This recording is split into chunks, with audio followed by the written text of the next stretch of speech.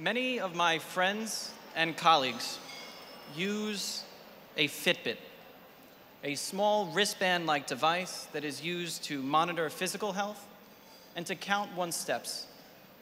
The piece of technology has become so ubiquitous that we often forget its humble origins. A device known simply as the pedometer. On May 3rd, 1778, Thomas Jefferson sent a letter to James Madison from Paris. Jefferson focused much of his writing on the topics of national credit, loans, interest rates, land speculation. Nothing particularly out of the ordinary for a discussion between two founding fathers of a brand new nation. What was peculiar was Jefferson's description of a brand new device enclosed within the letter. The correspondence included the first mention of a pedometer in the history of the United States. 53 years later, Fordham University was founded as St. John's College in 1841, bringing with it something to New York City that was sorely lacking. Fordham brought with it a Jesuit tradition that asks us to reflect on who we are as God's children, to act as men and women for and with others, to care for the entire person. Through its teachings, we are reminded of our most important gifts: love, faith, and hope. Just as the pedometer and the Fitbit allow us to count our steps, Fordham University stressed the importance of counting our missteps, examining our conscience.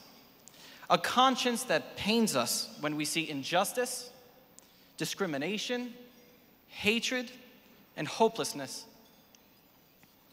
A conscience that reminds us that we are at our best when we foster equality, inclusion, and love for one another. A conscience that serves as our guiding moral compass. A compass that unites us all and helps us to define and then redefine who we are on a daily basis.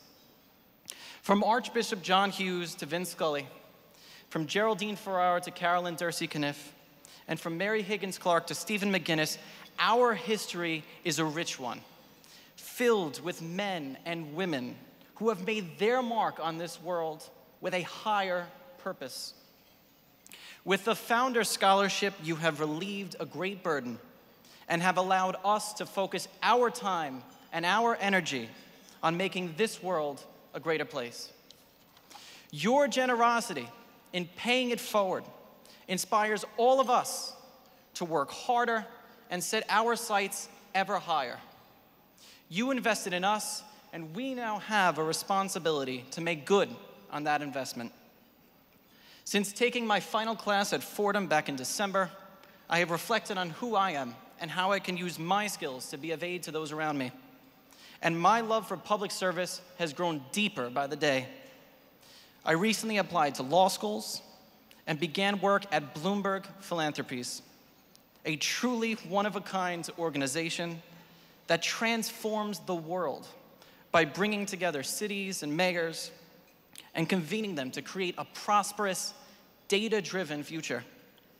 It is with a profound sense of happiness and honor that I dedicate my time to working for such an incredibly generous organization each and every day.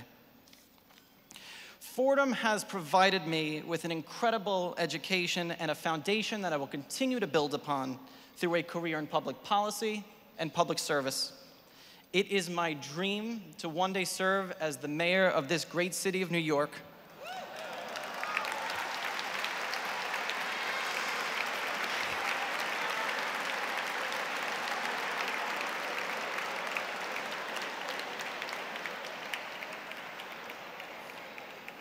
And I'm just truly blessed to be here tonight and have this opportunity to share that dream with all of you.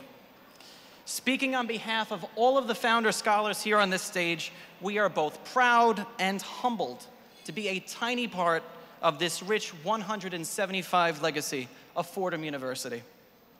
As those around us count their steps, we count our missteps to learn and to grow as better men and women for this beautiful world that we live in. We thank you for all that you have done, and we cannot wait to play our part over the next 175 years.